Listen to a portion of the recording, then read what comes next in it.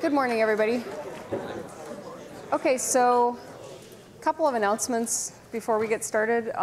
One is there are still some extra credit things that I'm working on, but I think I have done all of the midterm 1 regrades.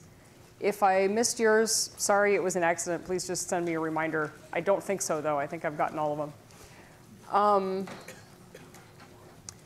As everybody is no doubt aware, our midterm is Friday. So what we're going to do is try to finish up the sort of new material that we need to cover for the midterm today.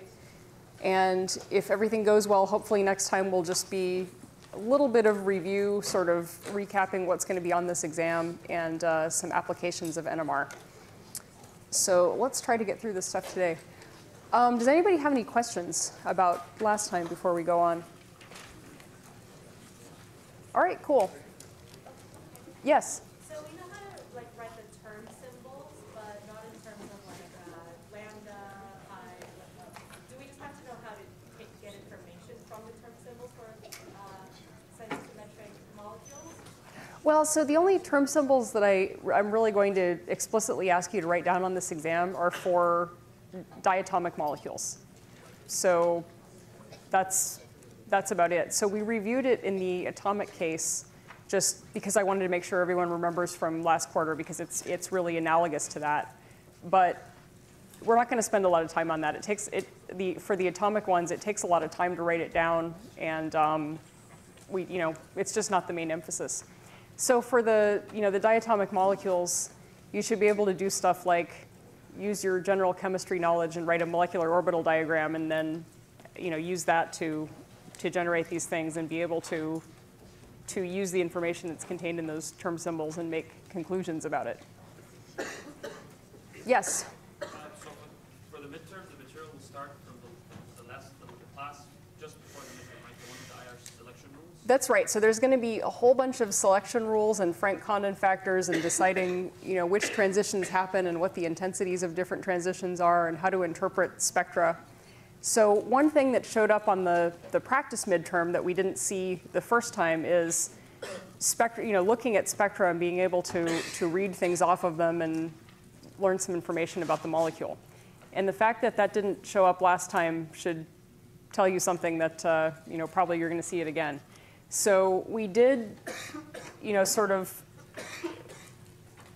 so rotational and vibrational spectroscopy, especially IR and Raman, we did sort of leave off talking about that before the last midterm. So that stuff will be on there. Again, lots of selection rules and also some NMR. And again, the NMR questions will be sort of 2 types. One is using the matrix representations of different things that we've been learning about. At a basic level, we're not going to do anything super advanced. And also being able to predict spectra of molecules and explain what they look like. I'm not going to give you a structure of I'm not going to give you a really complex spectrum and expect you to generate the structure of some organic molecule. It's going to be the other way. We're going to look at the molecule and predict what the spectrum looks like, because that's really the emphasis in P-Chem. I want you to understand the spectroscopy. Okay, so last time we left off talking about T1, and somebody asked a really good question at the end of class last time about, does this relaxation time affect the line width? And it doesn't. That's the relaxation in the XY plane, which is called T2. So let's review a little bit what's going on with T1, and then we will talk about the difference between that and T2. Okay, so T1 is the longitudinal relaxation time. This is the time that it takes after you flip your spins down into the XY plane. This is how long it takes them to come back along Z and return to equilibrium. And so we ended up last time talking about the inversion recovery experiment. So this is the experiment that we use to measure T1. So we flip our spins down, and then we do an arrayed experiment where we wait a little bit of time at the beginning at 0, and then we pulse back into the XY plane and detect. And then the second time we do the experiment, we wait a little bit longer. So the magnetization has a little bit more time to relax. And so the amplitude is smaller. And again, what we see when we do this as a function of time with longer and longer delays in there is that we start with all the magnetization negative, and then it comes back up and goes through 0, and then levels off to the equilibrium value. And this is different for different nuclei depending on their local chemical environment. And the reason for this is that in order to come back to equilibrium, the nuclei have to experience local changes in the magnetic field. You know, they have to give back some energy to their environment somehow. And that's why T1 is also sometimes called spin lattice relaxation. So, you know, we're giving back some energy to the bath and coming back to equilibrium. Okay, so here's an application of that was done as a collaboration between my lab and Professor Shaka's lab. So if you have an organic molecule where some of the carbons have a really long T1 because they're not attached to any protons. So, you know, here we only have one non-protonated carbon. That's number 1 here. We can see that it takes a lot longer to relax than the other ones. It's the little tiny one that's labeled C1 in both the structure and the spectrum. What do we do if we have a sample and we really want to get the structure of it and it has a lot of quaternary carbons that are hard to see the signals of? It's really hard to overestimate how much this wastes your time, because when we do an NMR pulse sequence, the whole pulse sequence that we're doing takes, you know, milliseconds. It's not really that long, but then we have to wait several seconds to maybe minutes or even longer in the case of these carbons that have a long relaxation time. So we're wasting most of our instrument time just sitting around, and there are different ways to deal with that. Here's one that we came up with. So in this case, we have, instead of our normal 5mm NMR tube that's about this long, it has the same diameter and everything, but it's more like 5 feet long, and there's a lot of sample in there. And so then inside the probe, there's a stepper motor that moves the sample up and down, and it's all filled with the same sample. But in between the pulses, as we're signal averaging, we move the sample up and down so that each pulse happens on a different part of the sample. So in other words, we're beating the relaxation time by not pulsing on the same physical sample for different scans of the experiment. So, you know, we pulse on some region of the sample, it's in our coil, and then when we go to take the next scan, the sample gets moved up and we pulse on a different part of it. Then it gets moved up again, we pulse on a different part of it. And by the time it comes back down, the long relaxing C13s have hopefully already relaxed. So that's one way that we can make use of building different probe technology to beat some NMR parameters that are otherwise problematic. And so here's what that looks like. So we get, for this molecule, we can see, you know, for the stationary tube, we have recycle delays. That's the delay in between scans. So like I pulse down into the XY plane and then wait, in the top case, 1/4 of a second before pulsing back, and then 1 second in the middle one, and 4 seconds in the bottom one. And you can see that the signal isn't very strong in these cases, because even if I wait 4 seconds, the signal hasn't relaxed all the way back to equilibrium before I add it up. Whereas in the case of the moving tube, the very bottom one, we're pulsing on a different sample every time, and so stuff has plenty of time to relax. So hopefully that illustrates the idea. If you can see, you know, how we can try to manipulate this stuff, then you understand where it comes from. Okay, so now let's talk about T2. So this is a different phenomenon. So T1 has to do with the magnetization being in the XY plane, and then it relaxes back to equilibrium by giving some energy to the environment. T2 happens in the XY plane. It's dephasing. So our spin states get out of phase in the XY plane, but there's no energy transfer involved in T2. And this is what determines the line width.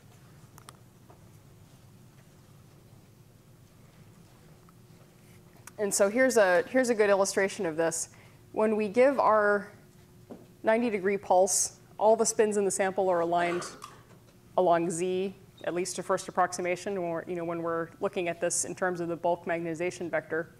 And then we pulse into the XY plane, but they have different resonant frequencies because they have different chemical shifts, and so they're going to fan out. So they don't stay, as they precess, they don't stay together. They're going to precess at different rates and spread out.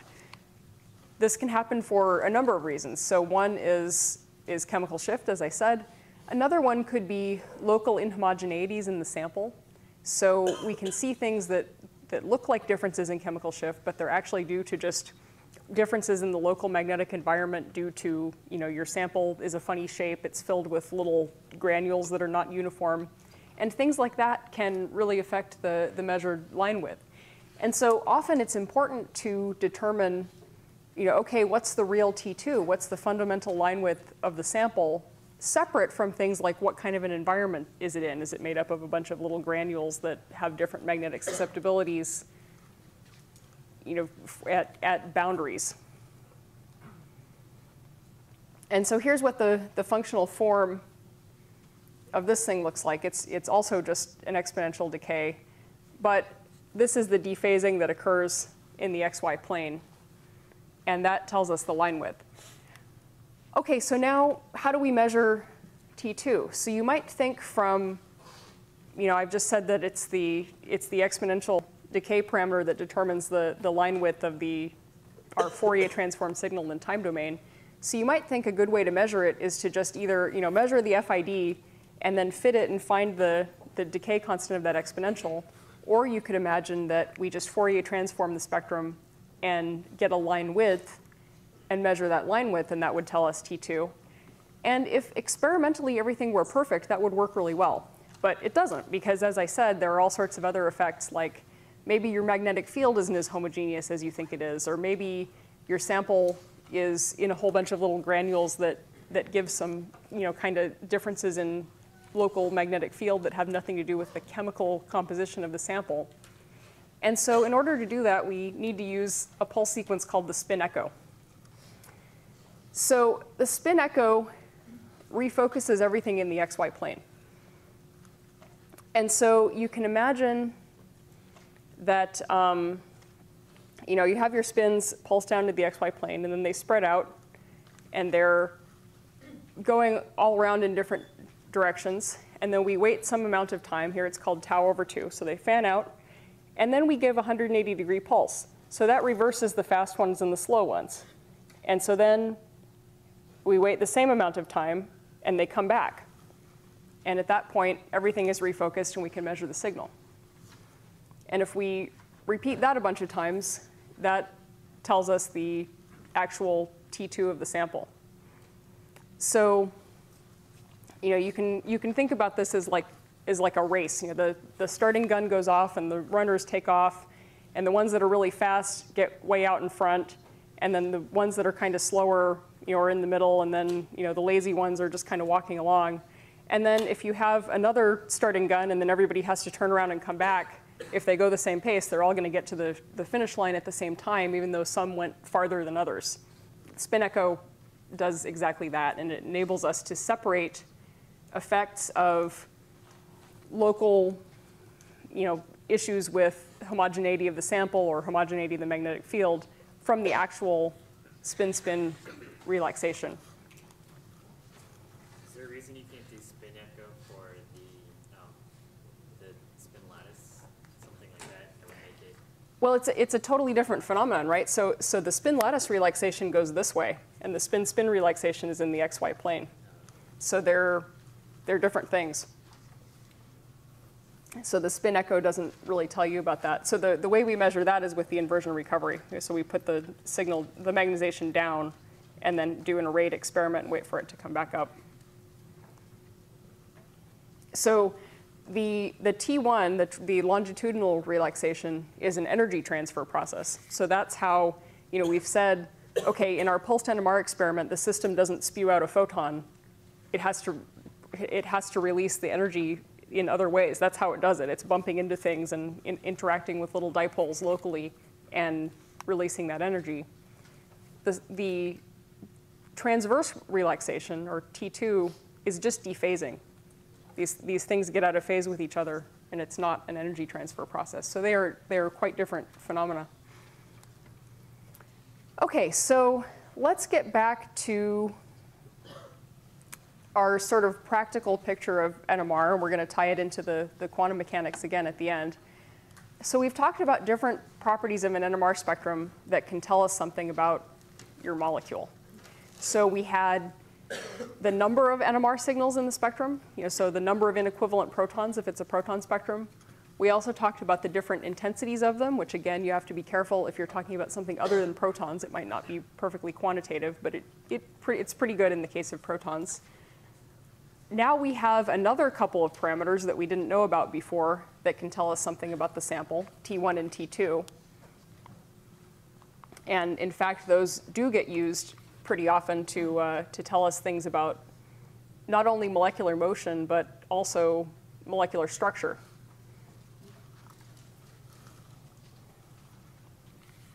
So let's move on to the last major parameter that we can use to get something about the spectrum, at least in the case of a spin 1/2 nucleus, and that is the spin-spin splitting. So here's an example of a spectrum that has some splitting going on. And here the resonance has a pattern that tells you something about what's going on with its neighbors. And so let's just review the rules about this in kind of a qualitative way before we get into how it works.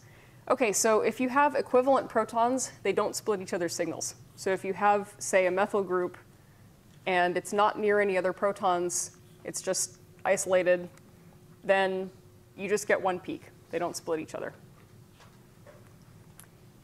If you have some set of n non-equivalent protons, that's going to split its neighbor into n+1 peaks. And for protons, we see the splitting if they're not equivalent and they're on the same carbon or adjacent carbons. If they're farther away from that, usually the coupling is too weak to see. Okay, so now imagine that I have a C13 labeled sample. So all of my carbons are C13 labeled. C13 is a spin 1/2, and protons are spin 1/2. In all of these spectra that you look at in organic chemistry, we talk about the splitting between the protons and nearby protons. But we also know that C13 is a reasonable NMR nucleus, and it's 1% natural abundance, but that is enough that you should be able to see some of it. So why don't you see splittings between the proton and the carbon? Anybody know? The quantity of C13 is so low. Are you talking about H1? Yeah. That's not exactly right. So you can see, so the quantity is low, like you have C13 at natural abundance, it's 1%. It turns out that for most small molecules, that is plenty. You should be able to see it. The reason that you don't see the splittings is that the carbon is actually decoupled from the proton as part of the pulse sequence when you do the experiment. And I think it's really important to point this out because nobody tells you this when you learn about these things in sort of the practical context. So if you don't want to see splittings from C13 in your proton spectrum, what you do is, instead of just having that simple experiment where you apply a pulse to the protons and then wait and detect their signal, while you're detecting on the proton, you apply a high-power RF field to the carbon to just scramble its magnetization. So instead of being able to interact with the protons during that acquisition period, the carbon is just moving around, the signal is moving around in spin space in a randomized way, and you're not seeing it. There are lots and lots of different ways to do that. So what I've described is continuous wave decoupling. You just apply a pretty high field to the carbon magnetization and scramble it. There are lots and lots of symmetry-based methods that are smarter than that enable you to get better decoupling for lower RF power. We don't have time to talk about them. But I do want you to remember that we have to have decoupling in order to get reasonable spectra of these things, without seeing all kinds of splitting. It's also a useful tool at times to be able to, say, turn off the decoupling during a situation where you would actually find some utility in seeing the coupling between the C13 and the proton, and you can do that. You can control all of these things experimentally. Okay, so if we're back to talking about protons, again, J coupling is through bond. We don't usually see splitting between protons that are separated by more than 3 sigma bonds. And that's just because the J coupling here is very weak. So that's why we get the rule that the splitting is between protons on the same carbon and on adjacent carbons. And again, they have to be non-equivalent. So it's relatively rare that we have non-equivalent protons on the same carbon, but it can happen. If you have a rigid structure where things are not moving around in a flexible way, like if you have a ring structure, for instance, and there are 2 protons that have different chemical environments, you can have non-equivalent protons on the same carbon. Okay, so now let's look at the splitting patterns here. So if we have a proton and it has one neighbor that's not equivalent, it's going to be split into a doublet. Why? Because if I'm sitting at that proton and it has one neighbor, it can either be up or down. And depending on whether the neighbor is up or down, it's going to be adding to or subtracting from the main magnetic field. And that gives me a little bit of a difference in the frequency. If we have 2 non-equivalent neighbors, it gets split into 3 peaks, and also the intensities are not equal anymore. We have a triplet that has intensity 1 to 2 to 1. Why? Again, now it has 2 neighbors. They can either both be up or both be down, and those are the little peaks on either side. And then in the middle, you can have one up and one down, but you can do it in 2 ways. So it adds up constructively in the middle, and that's why that peak is larger. So then moving on, if we have 3 neighbors, the signal that we're looking at is going to be split into a quartet. And again, same argument. You can have all 3 down, all 3 up, and then there are various ways to have 2 down and 1 up. And so that explains why the splitting patterns look that way in these spectra that you're used to looking at in organic chemistry. Okay, so one more thing to tie this together. You may have also seen these things where the peaks lean toward the group that it's adjacent to. Have you heard that sort of as a heuristic to use to interpret these spectra, where you have differences in intensity and they're not exactly 1 to 2 to 1 or whatever you would expect. The reason for that is that the splittings are not quite equivalent. You get things with, it's not that the splittings aren't equivalent, those are equivalent. The energy of these different states is not exactly equivalent. So, all up is a little bit lower energy than all down. And so that's why you see these differences in the intensities. Okay, so we have hopefully tied all of this practical stuff into thinking about what the actual spin states are doing and how that's affecting the local environment of each of these protons. Let's look at what that looks like. Okay, so this is called the product basis. So now we have, instead of just, we've talked about looking at individual spins, and our eigenstates there are alpha and beta. Now let's talk about the case where we have 2 coupled spins. And so our overall wave function is going to be a linear combination of these coupled spins. We can have alpha alpha, beta beta, alpha beta, and beta alpha. And the notation that you'll see is if these spins are really far apart in chemical shift, they'll be called A and X. And if they're close together in chemical shift, they'll be called A and B. That's just notation, but we will see it, so it's important to recognize. Okay, so if you have no field, then all of these states are all on top of each other. They have the same energy. And then if we add a magnetic field, we have to take into account the splitting for the Zeeman interaction of I1, so the first spin. And then there's also the Zeeman interaction for I2, so these things get split again. And then, again, as I mentioned, these levels get shifted up and down according to the J coupling. And as I said, they're not exactly equal, which is why we see some differences in these lines. So this is the same thing that we've already said with the kind of conceptual picture pointing fingers up and down. This is how we write it down in quantum mechanical terms, but exactly the same concept. Okay, so now if we write this in terms of the Hamiltonian, it has a J coupling term. So this is our Zeeman Hamiltonian again. So we have an omega naught for I1 and I2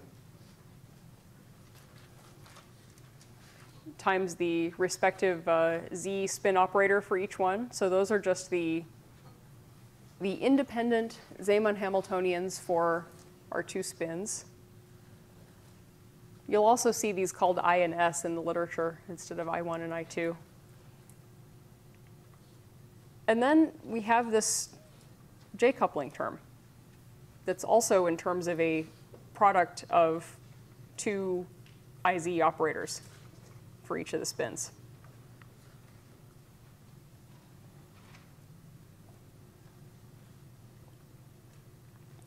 And so if we apply the Hamiltonian to these coupled spin states, we get essentially an energy. We can refer, obviously it's, the eigenvalue of it is going to be an energy because it's a Hamiltonian. But we can look at it in frequency terms because that's what we're going to measure in the NMR spectrum. Just have to remember that E equals h nu, and then convert to omega. It's the angular frequency. We're going to have these 4 different frequencies that we see in where the peaks show up that result in, or that result from whether you're adding or subtracting the 2 different resonant frequencies of the original nuclei that we're looking at and the J coupling. And so we have all kinds of different combinations of adding and subtracting this. Okay, so I don't expect you to memorize this at this point, as far as keeping all the signs straight. I do expect you to understand it and be able to tie this back together to, what this means as a physical picture. So, for instance, if I gave you this, I might want you to draw a spectrum of these 2 coupled spins and point to where the different peaks are, for instance. That's something that might be a reasonable thing to know how to do. So it's important to be able to make the connection between the practical stuff that we all already know and how we write it down in quantum mechanical terms. Okay, so let's go back to what stuff looks like in the product basis.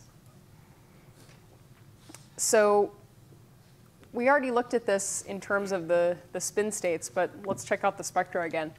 Okay, so if we have a proton that has no coupled hydrogens, it's going to have a singlet. Unless, of course, I turn the C13 decoupling off, and then it's going to be a doublet. So here's another fact about this stuff. The J coupling between the carbon and the proton are going to be a little weaker than between the protons. And so, we won't see necessarily as many couplings to carbons. Like we'll usually just see the directly bonded carbon if we have a non-decoupled spectrum. Okay, so now in the next picture, we have one coupled hydrogen. So that gives us a doublet. And again, if we turned off the C13 decoupling, we would get a doublet of doublets. We would have a splitting for the two protons, and then each one would be split by the value for the carbon. So for two coupled hydrogens, we get the triplet with the pattern of intensities that we talked about, and et cetera. So one of the important things as far as figuring out what these spectra are telling you is being able to interpret the pattern of intensities in terms of the different spin states. So, yeah. Does the C13, if we were to have it non-decoupled, would the splitting come first or second? That's a really good question. So the question is, if your C13 isn't decoupled, would you take that into account before or after the other one? The answer is, if you're trying to draw these spectra, you would have to know the values of the J couplings to draw them, and you draw the one that's bigger first and then split the little one based on that. So it would depend on the actual values. Yeah? When you have one couple of hydrogen and you have two hydrogens, why don't you have why don't you have three signals, like one like this, one like this, and then one like this? Okay, which case are you talking about? When there's two peaks for the one couple of hydrogen, Yep. how come you don't say C3? Well, so you're detecting the one hydrogen, Right. and it has one neighbor, right? And its neighbor can either be up or down. And so it has one peak for interacting with the up state of the neighbor and one peak for interacting with the down state of the neighbor. So wouldn't one peak be lower depending on which one the hydrogen that you're looking at spin? It could be like additive or it could be subtractive. Right, so that's what I was saying. When you have the peaks leaning toward, so that's why, because you have very small differences in energy. You can't always see them. They're really, really small. Like all of these things have small energy differences anyway. So you can't always see it, but sometimes you do. Okay, so let's look at some equivalent spins in some cases where, as we just talked about, what happens when you have two different J couplings? Which one do you apply first? Okay, so here's a molecule that's kind of rigid, and it has it has the possibility to have inequivalent hydrogens on the same carbon. Okay, so in the first case, there aren't any coupled hydrogens, so that's a singlet, that's easy. The second one is a doublet. Again, that's easy. You only have one inequivalent proton on the adjacent carbon. But then if we look at the third one, we have the blue one and the red one. And here that's, it looks like that's the larger coupling. But then we also have this interaction with the green one. And so we split the signal into the larger doublet, or the doublet that's farther apart, and then the smaller coupling comes in as a little splitting on top of each of those.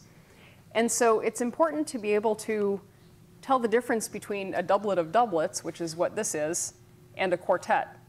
And of course, you tell the difference by looking at the intensities. So here they're all the same size, and for a quartet, you have this 1 to 2 to 2 to 1 intensity ratio. And so that's something that gives you an important clue when you're trying to figure out what kind of molecule you're looking at by using the NMR spectrum. Okay, so we can take this one step further. If we have one more proton that splits these things and is inequivalent, then that one, here it's clear that the coupling is going to be smaller because it's another bond away. And so that splits each of these things further. So you just keep apply the largest coupling first and then keep going with this branching pattern. And again, the relative intensities of the lines tell you a lot about how things are connected. So here's again a pictorial representation of that. If we have the methyl group, question? Going back to the previous slide, why is the coupling to HB smaller than the coupling to HA? I don't know, it just is. That's how it works for this molecule. You would have to, if you have a situation where it's farther away, then you can definitely predict that it's going to be smaller. Otherwise, there are a bunch of rules that can help you predict which couplings are going to be smaller than what. For purposes of this class right now, I would probably just tell you the coupling values. some of them are larger than others, and it's not, predicting which ones are which from looking at the structure is kind of beyond the scope of what we're doing right now. Other than if it's farther away, obviously it's going to be a smaller coupling. Okay, so again, here's a good pictorial representation of the case where we just have one neighbor, and this this tiny little arrow pointing with and against the main magnetic field is that little, you're seeing the neighbor as a spin up or spin down and adding to and subtracting from it. Okay. Other things that we should mention, this is, we've covered most of this, but I stuck this in here because I wanted to make sure to point out that coupled spins always have the same coupling constant. So if we have two sets of signals, like so say we have that one proton that's next to the methyl group, the one proton is going to be split into a quartet, and the methyl group is going to be split into a doublet, but the spacing in between those is going to be exactly the same value because those things are coupled to each other. They have the same coupling constant. So that's also a nice clue when you're using these spectra to interpret and find out the signal of a molecule, or find out the structure of a molecule. Things that are coupled to each other are always going to have the same coupling value. And coming back to your question of how do you know which J coupling is which, here's a table of sort of some standard values of what these coupling constants might be. There are some theoretical treatments of this. Gaussian is pretty good for calculating NMR parameters, and you can calculate these things. The physics is pretty well understood. Also, sort of in parallel with calculating it, people have just measured vast tables of information. Organic chemists over many years have compiled just a bunch of tables of different compounds and what their couplings are. And so we have both of these sources of information to draw on about what coupling constants are. Again, for purposes of PChem, I will give you values of J couplings that I want you to do something with. It's kind of beyond the scope of what we're doing. Okay, so you should be able to look at spectra and tell me why they look the way they do. You should be able to take a molecule and draw its NMR spectrum, including, if I say what happens if we turn the carbon decoupling off, then what does it look like? You should be able to deal with that too. You might see nuclei for things that are things other than proton and carbon. So you should be able to be prepared for that. And you saw some examples in the homework where there are different types of nuclei other than protons and carbon. The principles are the same. So NMR is pretty versatile. We can do this with anything that has a nuclear spin. Other things that are spin 1/2 nuclei are, N15, phosphorus 31. There are lots of these things around. Also, there are quadrupolar nuclei that have more spin states, more than just plus and minus 1/2. And we may have to deal with those. Okay, so here are some more complicated splitting patterns. So if we look at something like nitrobenzene, here HB and HC just have one set of neighbors, whereas HA is split by two inequivalent sets of protons. And so you should be able to look at something like this and be able to generate the correct splitting patterns and explain why they look the way they do. You should also be able to use symmetry to determine that the protons on either side of the benzene ring, if we take a plane this way through the molecule, are the same. And again, don't forget the difference between a quartet and a doublet of doublets. They mean very different things in terms of what the proton is adjacent to, and you can tell by looking at the intensities. So the quartet has different intensities. That's one thing that's different about it. But if you look closely, it also has a different splitting pattern. So in the quartet, the splitting between the peaks is the same in every case because it's based on a single J coupling, whereas the doublet of doublets has two different values.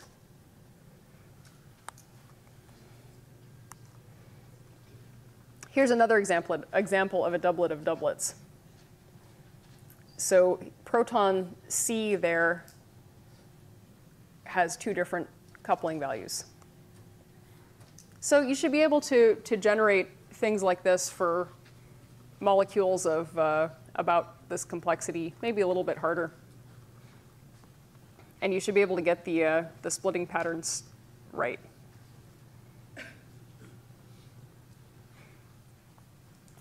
Okay, and again, so that's what I want to say about proton NMR. It does apply to all kinds of other nuclei that we might want to look at.